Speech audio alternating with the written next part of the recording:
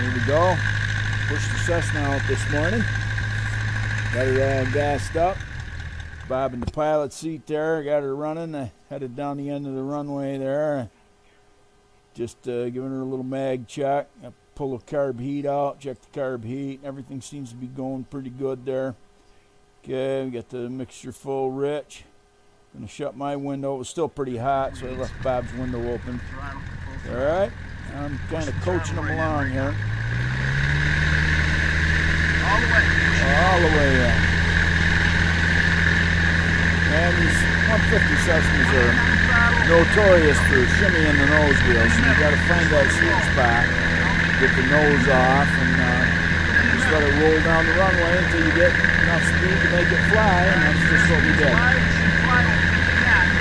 ahead and give it a little back pressure. Get it off now. Little back pressure. It just flies right off. Just flies right off. As you can see, it takes quite a bit more runway than the Bush Cat does. But it's a lot easier to handle because it's a tricycle rear airplane. I gotta shut this window. It's just too noisy.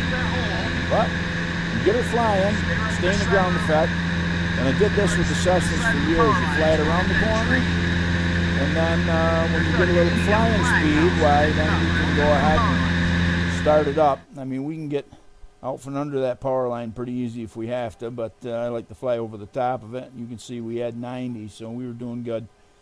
And we just sat there and rode for quite a while. Went up to Galloo Island and out across the buckbrush.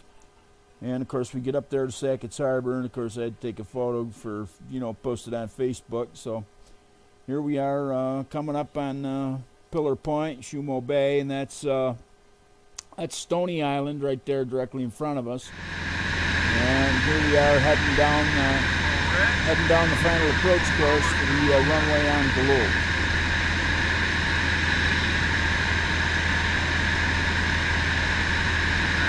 Nice little runway up there, 4,000 feet long. They got a clubhouse on the left and outbuildings with all the equipment on the right. You see us chasing a shadow down along the runway there.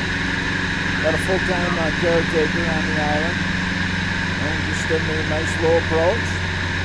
Again, full throttle. Turned off back towards Stony Island and the mainland. Wanted to kind of make sure that we had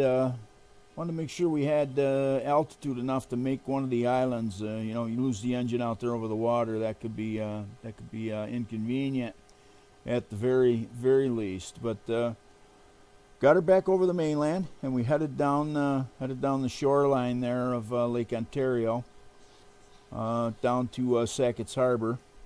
That's a good view of Sacket's Harbor. Oh my God, what are we gonna do? We're almost out of gas. Bob was sweating that out, but I knew we could make it.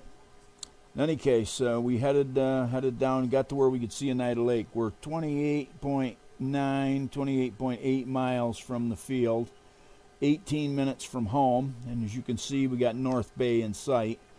So as we got a little closer, we started letting down out of the altitude and back home, going by the Take-A-Silk campgrounds. And this is the entire final approach. You can see we're lined up, and I'm just going to let you listen to me yelling at Bob to keep us from getting us killed here. But he actually, you can see he's flying the airplane himself. And we got the flaps on. And, yep, got to get the carb heat on. Those O200s are notorious for carburetor heat, so you don't want to lose the engine right now. That would be bad. Nurse it to the ground, that's all. Are you going to make the field? Yeah.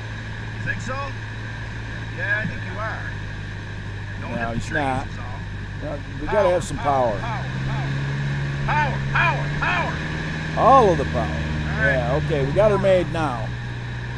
Flat, pull the power off, nurse it flat right to the, pull the power off. One hand, pull the power off. Nurse it to the ground. Land it.